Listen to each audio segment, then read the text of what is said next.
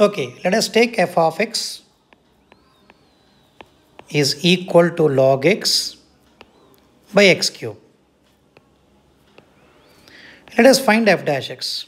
Quotient rule, derivative log x will be 1 by x into denominator function minus derivative denominator is 3x square into log x divided by denominator square x to the power 6.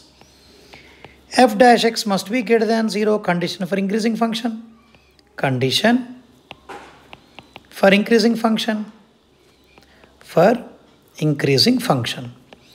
So what we do from this, we get x square minus 3x square log x is greater than 0.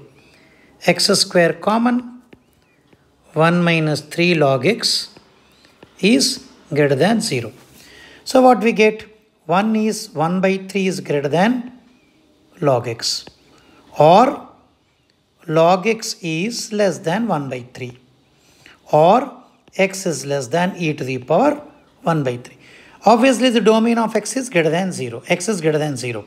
So we write 0 is less than x is less than e to the power 1 by 3, f of x increases.